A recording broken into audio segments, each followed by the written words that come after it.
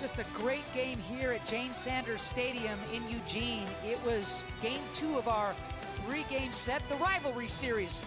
Today was great. Oregon outlasting Oregon State 4-3 in a game that went all the way down to the wire.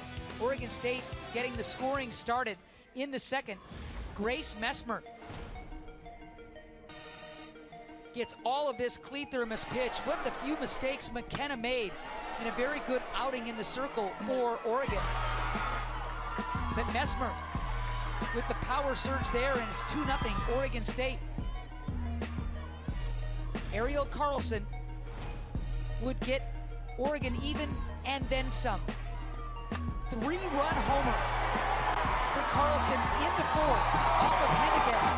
She too very solid in the circle for Oregon State, but a couple of mistake pitches allowing both teams to go yard. In the 5th, 2 down, runner at second, Eli Gottlieb, opposite field, Jazz Williams dives but can't make the catch.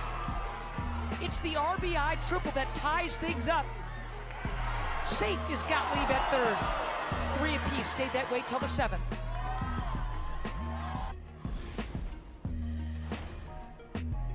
Game-winning run coming up. Runner on second. Watley has to charge. Throw gets away from Hamoudi at first, and Carlson scores all the way from second.